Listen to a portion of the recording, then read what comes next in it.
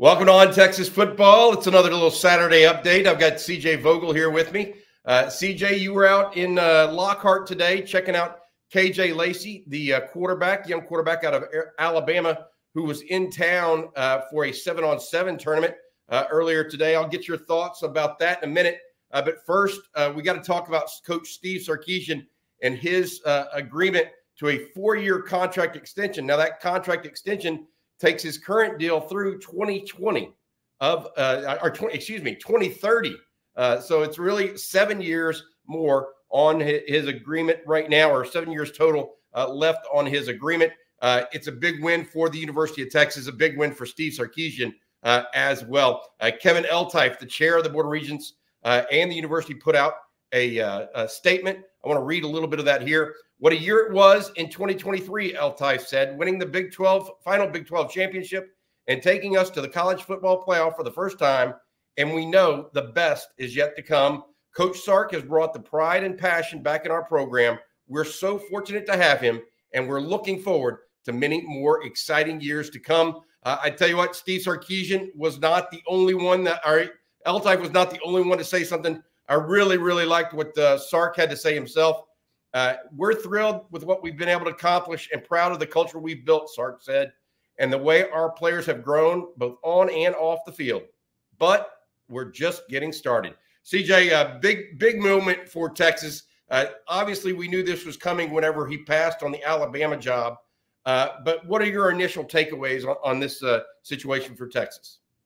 I love the comments from Kevin Eltife. He's brought back the pride and the passion to the University of Texas football program.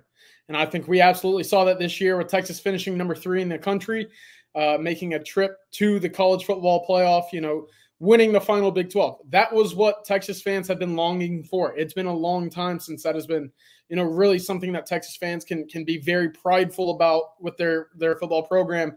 And like they said, I think there's a lot of work to do, but I think they're certainly on the right path to accomplishing, the bigger picture, which is winning a national championship. And right now the pieces are in place for that to be in the consideration down the road. Very exciting. You were with a recruit. I was going to ask, what's the impact on recruits?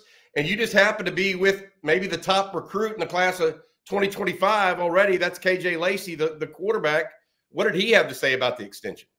Oh, he was smiling ear to ear when I brought it up. He was very excited about it. I actually talked to him a little bit about why Texas got involved with him. Was it Steve Sarkisian? Was there, something about Texas that had piqued his interest previously? He said no, it was Coach Sark. It was what he can bring to the table in terms of being a quarterback developer, an offensive play caller, and obviously a head coach. So when he heard that Sarkisian was locked up for 4+3, he was excited. He was thrilled. He had a big smile on his face. He said, that's great news. Very excited for it moving forward. He, is looking forward to getting back to campus for a celebration and a toast with Coach Sarkisian in terms of, that contract extension.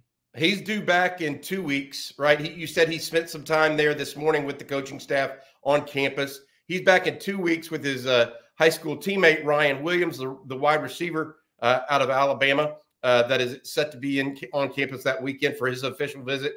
But on campus this weekend are the 4 Bs. Isaiah Bond, wide receiver, University of Alabama. Aaron Butler, wide receiver, Calabasas, California. He's already signed with Texas. Silas Bolden, wide receiver out of Oregon State. And Kendrick Blackshire, a linebacker out of the University of Alabama by way of Duncanville High School. Look, Bond, there is no doubt he is considered one of the elite players in the portal. Caught 48 balls for Alabama, was their #1 deep ball threat by far. Just a tremendous overall player for them. What were your thoughts about these guys coming in? Bond made a beeline for Texas as soon as he went in the portal. That has to be of some importance, especially with Texas starting classes this coming Tuesday. Oh, absolutely. I'm not one to read through the tea leaves without having a lot behind it, but that is something that is very noteworthy. And, in speaking with KJ Lacey, his eyes even kind of perked up that Texas was making a move with Isaiah Bond as quickly as they were. Obviously, Lacey was on campus this morning and even mentioned, we had to leave. It was him and his 7-on-7 team that stopped by. He said, I got to say hello to some of the coaches, some familiar faces, but you could tell they were gearing up for the guys that were coming in on campus right after, and Isaiah Bond was number one on that list. He said right as they were departing, coaches were heading out to go greet and meet with Isaiah Bond.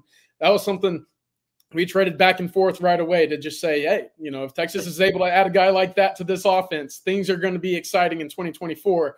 So it certainly is important that Texas is getting the first crack at him. You would like a quick early decision. Texas has been very precise in the portal, and this is no different. I think Texas sees a need, they see a hole, and they see a guy with Isaiah Bond with the skill set that he brings to the table that can immediately get on the field and be an impact playmaker. I want to stick with the portal news real quick, if we would, right now.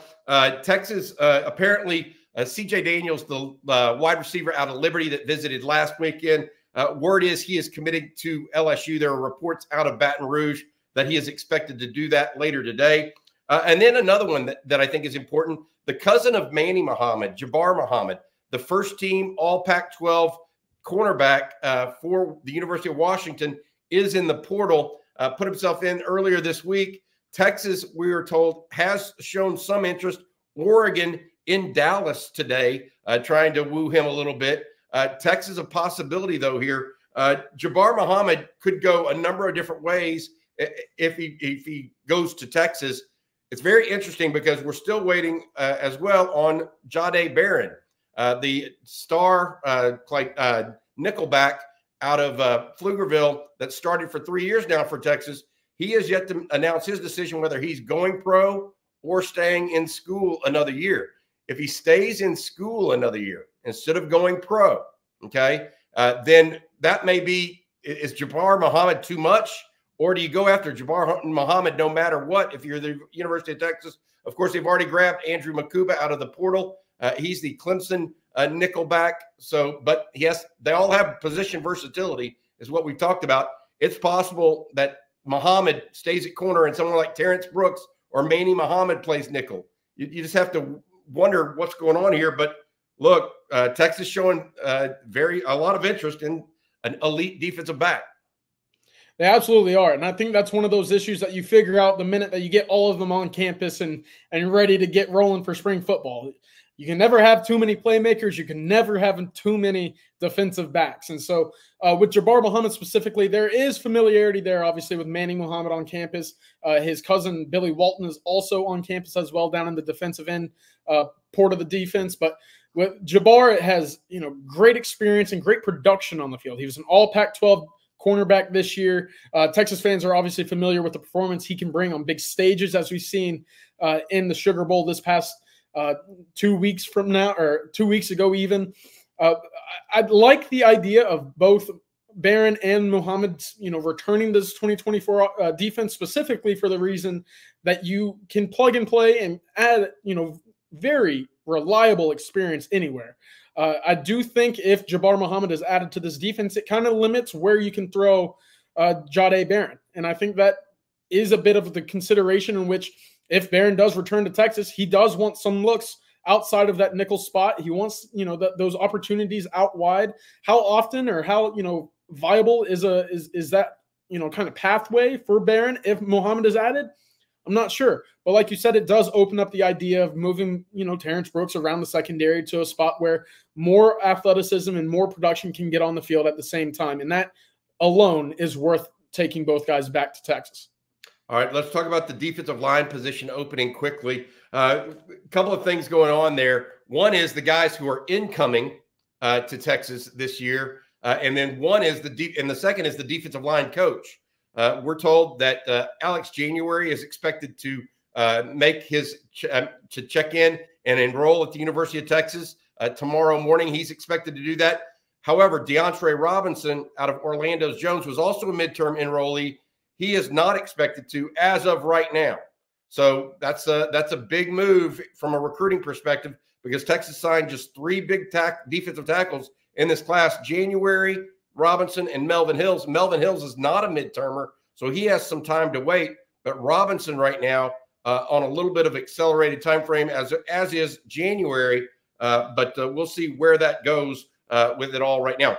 I do want to add this, based on what I'm being told right now. Oscar Giles is a name to watch in the defensive line coach position. He was at Wyoming this past year. Of course, he's had 2 terms as defensive line coach at the University of Texas. Oscar's a name to watch, as well as Rod Wright, the special assistant to the defensive line coach for the Houston Texans, who's been around the country, coached for Jeff Traylor at UTSA for a little while, then coached down at Miami, been in the NFL now for a little bit. He belongs in that discussion group, along with Freddie Roach at Alabama, who we'll see if he decides or is asked to stay with Kalen DeBoer at Alabama. Then Ed Orgeron, and I want to also continue to mention Zarnell Fitch out of Texas Tech. Those are some of the guys that I've heard at this point in time that are real possibilities. CJ, the potential loss of DeAndre Robinson. He wasn't expected to play a bunch this year, but you want to get those big guys in the pipeline, right? You want to get you don't want to lose numbers there. Plus, Texas lost out on Jamari Caldwell to Oregon in the transfer portal yesterday. The impact of that, is that a concern in your opinion? It is. It is a concern. You never want to be light in the trenches, especially when you're entering the SEC. We've talked about it over the years, how impressive the Texas offensive line room has transformed into with having these big humans on campus and the production and development that we've seen there. Texas needs to have that same kind of, pathway on the defensive side of the ball. You got to have a continuation of guys getting on campus, getting their bodies right, and then obviously developing with their position coach. If that dries up, Texas could be in a pickle. You'd obviously like to have seen Jamari Caldwell join this Texas defense with the departures of Terrell Carter, Tavondre Sweat, and Byron Murphy. He commits to Oregon as a result of Bo Davis moving to LSU. Now Texas is still in the market for a defensive lineman, and there could be even more attrition in the 2024 class. Texas continues to be, in a need for continual good development on the trenches, especially on the defensive side of the ball. This has to be a spot that becomes a strength, continues to be a strength, and something that cannot dry up, as we've seen a few spots open up for the 2024 Texas defensive line. Be interesting to see if anybody jumps in the portal from a Washington or an Alabama. I guess Washington can't anymore, but Alabama still. Anybody who changed coaches, I guess Washington can because they changed coaches too. Anybody jumps into the portal that might be a possibility for the Longhorns from those groups, because they certainly both have guys, particularly Alabama, that the Longhorns would probably like. All right, that's going to do it for the quick update today. CJ, I appreciate your time, bud. Thanks for going out there and checking out KJ Lacey and talking to him. And we will be back tomorrow morning. I'm Bobby Burton, and for CJ Vogel, we appreciate your time. Hook 'em. Congrats to Coach Sarkisian through 2030 with the contract extension.